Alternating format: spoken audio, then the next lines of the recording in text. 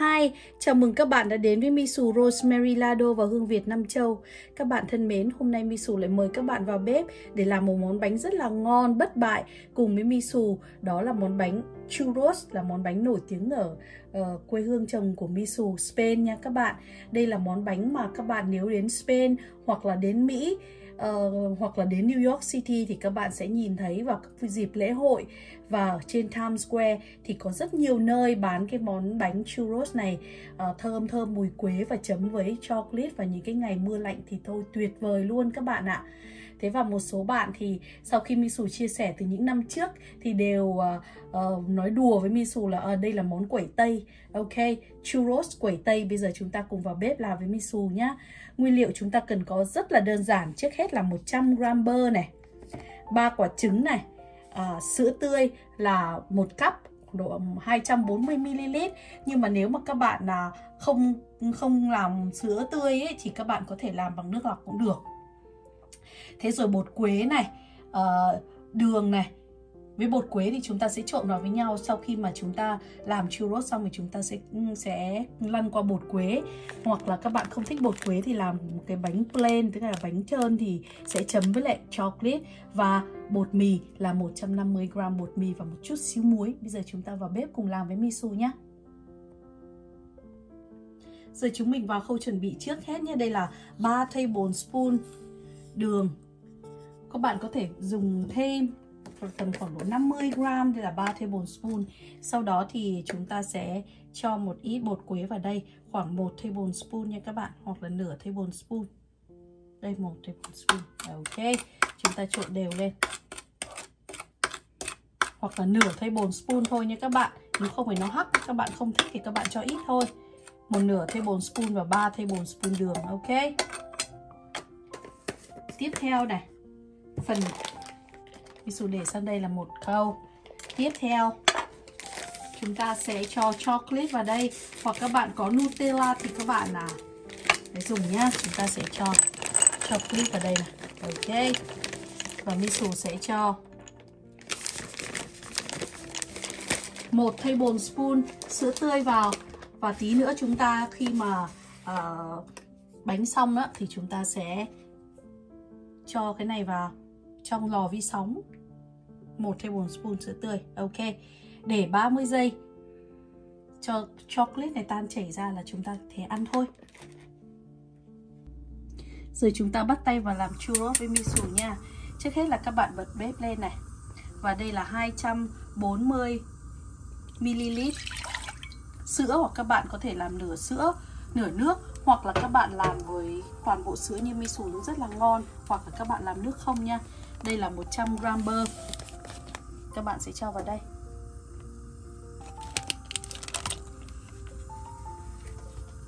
Và chúng ta sẽ quậy cho cái bơ này nó tan chảy ra. Và để cái lửa ở lửa vừa thôi nhé các bạn. Bao giờ đến bơ tan chảy ra chúng ta sẽ làm tiếp. Các bạn đừng để lửa to quá và đừng để sữa sôi nhé các bạn. Cái này chỉ đủ nóng để cho bơ nó tan chảy ra thôi là chúng ta cho bột vào. Đây, khi bơ tan chảy ra như thế này rồi, các bạn nhớ nhá là đừng để lửa to, lửa vừa thôi. Các bạn sẽ cho một ít muối vào đây này. Và sau đó đây là 150g bột mì. Các bạn sẽ cho bột vào đây và khuấy đều lên. Và vặn nhỏ lửa xuống nha các bạn.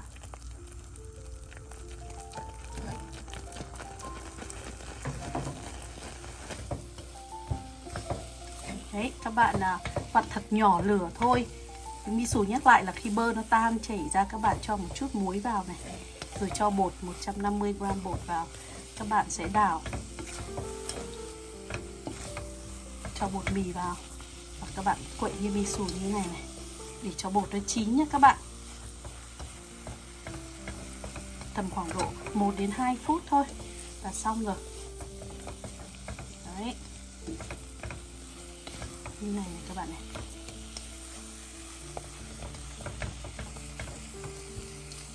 Bột nó chín là nó sẽ trong như này nha các bạn.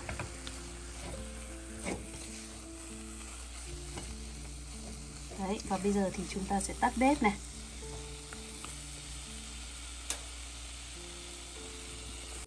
Đây, misu cho ra đây để làm cho nó dễ, cho các bạn nhìn cho dễ. Đây là bột chín nhé các bạn.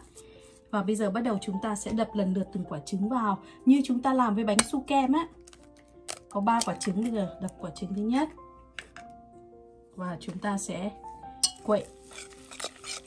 Trong khi bột còn nóng như thế này, chúng ta sẽ quậy thật mạnh tay, quậy đều nó lên. Như các bạn làm su kem ấy. Và cái phần này á, bột có nở hay không là ở đây nhá. Đó, một quả. Tiếp tục misu đập quả thứ hai này. Và cứ như vậy, khi nó hòa quyện vào các bạn lại đập tiếp quả cuối cùng. Ok.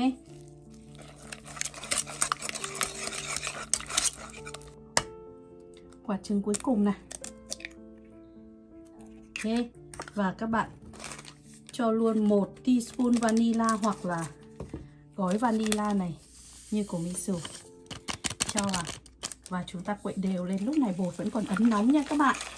Làm y hệt như bánh su kem ấy, các bạn phải quậy đều nó lên. Khi mà các bạn đánh tan nó xong á, thì các bạn sẽ lấy cái spatula này, các bạn nhìn thấy không? Chúng ta sẽ được cái hỗn hợp bột đều nó như thế này này. Đó, và chúng ta sẽ quậy đều từ dưới lên trên. Vét cái thành bâu lại cho nó bột nó mịn này.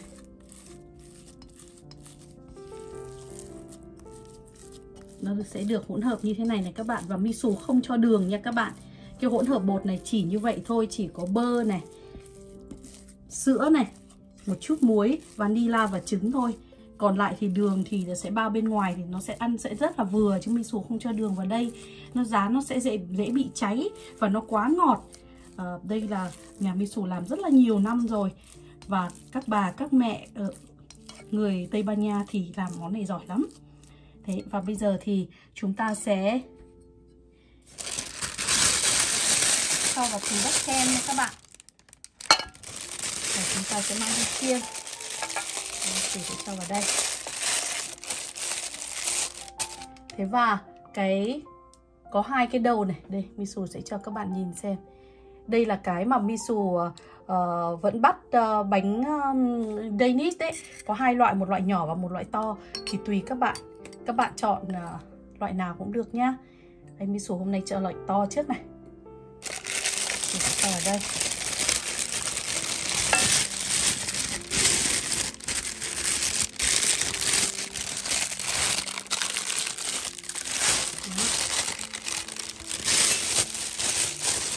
Cho bột vào đây.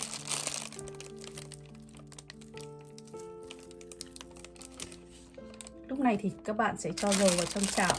Và chúng ta sẽ chuẩn bị, chúng ta sẽ đi làm nhá. Ok. Cho thành 2 mẻ thì các bạn đừng có tham quá. Ok. Đó, và chúng ta sẽ cắt cái đầu này ra. Ok. Và chúng ta đi làm bánh churros thôi. Ok, nào chúng ta nổi lửa lên nhé các bạn. Cái này bánh này phải rán ngập dầu đó. Và bây giờ chúng ta sẽ thử này. Đấy, bắt đầu nó nổi bóng bóng lên như thế này là ok rồi, như chúng ta rán quẩy đó các bạn. Và bây giờ bắt đầu chúng ta sẽ bắt bánh vào này. Tùy dài ngắn tùy các bạn nhá.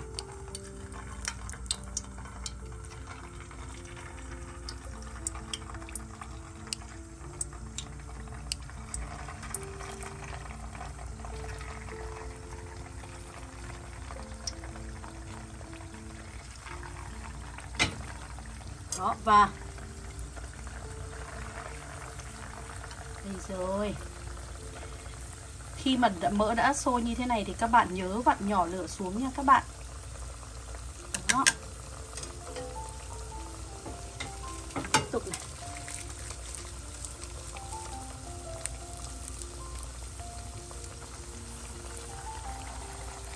Đấy, các bạn có thể gạt luôn vào cái thành này là chúng ta cũng được một cái này.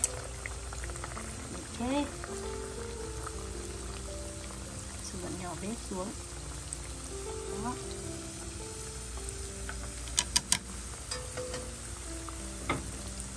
Cứ như thế. Các bạn rán cho nó vàng đều hai mặt thôi. Ok. Đó. Cho nó ra.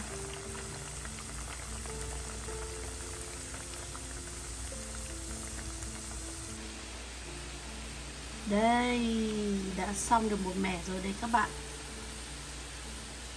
Ok, và các bạn sẽ cho ra đây.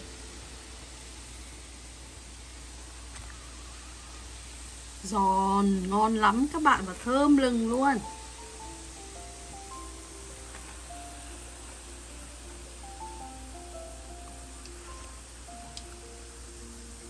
Và đợi nguội một chút thì chúng ta sẽ lăn qua bột quế nha các bạn. Và cái bánh này phải ăn nóng mới ngon nha các bạn.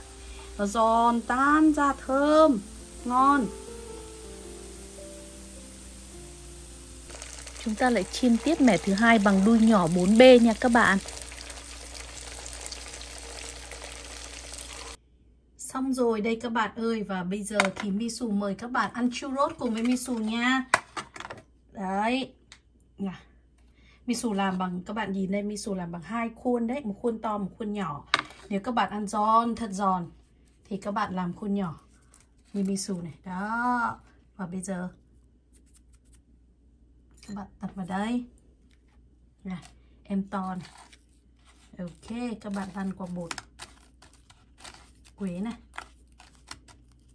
Các bạn cho vào đây. Ok. Các bạn nếu không thích ăn mùi bột đường quế, đây, ngon không các bạn, thì các bạn sẽ, Misu mời các bạn. Ta-da!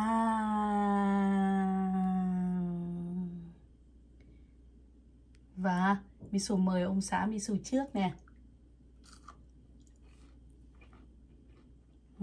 Giòn, thật giòn phải không các bạn? Nè. Delicious.